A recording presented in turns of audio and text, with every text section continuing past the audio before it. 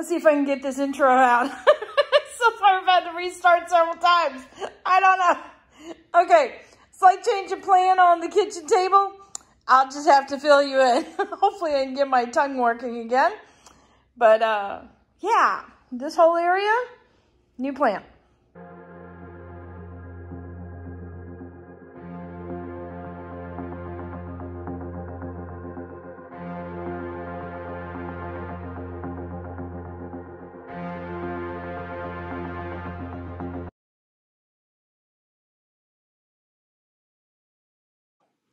Howdy, howdy, this is Clara Lawrence. All right, so this is my kitchen table. And the original plan was to do a collab with Rhonda. Okay, so my tongue is really not working well. And I'm just not going to restart this again. We're just going to go with it because sometimes you just got to power through. Okay, Rhonda Draculis from RK3 Designs. There we go, got it out. Okay, she was going to do a collab with me, and we ended up doing a spontaneous project where we worked on my coffee table together, which led to this design being open to just me finishing up the entire piece. And I don't mind doing that, and that's cool. It's not like it was her idea. It was just a spontaneous thing, so we just went with it. And so what happened was this got put on the back burner a little bit because I had designed this up with her colors that she usually plays with in mind, meaning she loves messing with the turquoises and the stone colors and such. I got a lot of shadows coming in. This is getting towards the evening here, getting some casting shadows. Any rate, so I wanted to incorporate some of those colors in here so that when she worked in this area, everything would be cohesive and work well together. However, since she's not going to be doing this part of it, and I'm going to be finishing this part, I needed to chew on it a little bit and figure out how I wanted to work this area and this area together. And I think I'm going to go ahead and continue with the mosaics. However, I'm going to leave a little bit of this to be a surprise, and you guys are just going to see how it unfolds. But I'm going to continue working with some of these color tiles and just bring them on through. You'll see some lines in the background. However, what you don't know is what's going to be happening in between. So that's going to be a little bit different, and it was completely like a last-minute thought because I'm also keeping in mind that this is going to my kitchen area. And so I have elements in my kitchen that I kind of want to help tie things together and such. So I put those elements in mind with the background area here. So we're just going to get busy because I got a lot of work to do still left on this piece. All right, let's see. Put some videos on my favorite art buddies and such and get that rolling in the background. And I'm going to time lapse quite a bit of this. I'm going to probably break this down into 2 videos, into parts. And then I'm going to probably put together all 3 of the videos together in one chunk, one continuous chunk.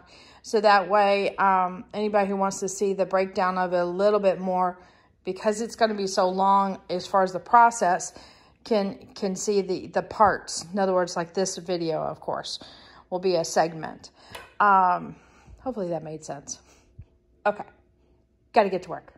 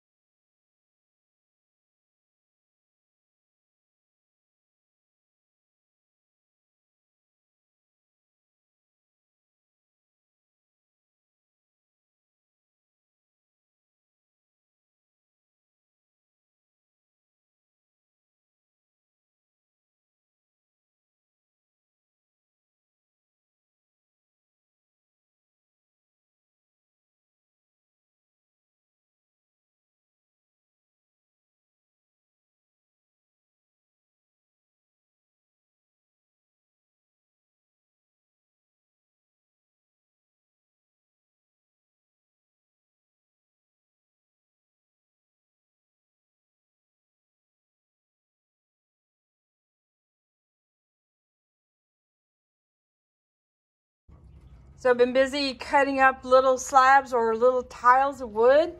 There's some pretty wood that I got from the Burl Hunter. And to these little tiles here that I'm using on the table. I'd show you cutting, but it's just me, and I really don't want, I want to be as safe as possible. But I've got a jig set up for the thickness, just so I can be consistent, and cutting away one slice at a time. So talk you through a little bit about what I'm doing here. I have laid out different types of woods here, where I have gone ahead and pre-sliced them up into kind of tile-sized pieces. They're all approximately the same. It doesn't have to be identically the same. It's just as long as it's not really much thicker than this is. So I think that's one of the higher points on the tile table. And as you can see, I got a variety of different sizes as far as widths-wise. You know, these are more of the squares, the skinny rectangles, and then longer rectangular kind of things. But what I've also done is I have sanded these down to about 220 and put on a layer of polyacrylic to help seal the wood a bit. And that's to just keep it from bubbling out and such. I did do a test and did some with, like I got 2 pieces of wood, one of the spalted wood as well as one of the walnuts, and put a super, super thin coat of resin on it. And that would have worked out fine for this guy, but for the walnut, it got super dark, almost black. And I didn't want that to happen, meaning the first coat really absorbs into the wood big time. It acts like a sponge and it just soaks it up. So I want the resin to make the wood grain shine and really come to life, but I didn't want it to darken up so much that it turns black. So that's why I ended up going with the polyacrylic in this particular case.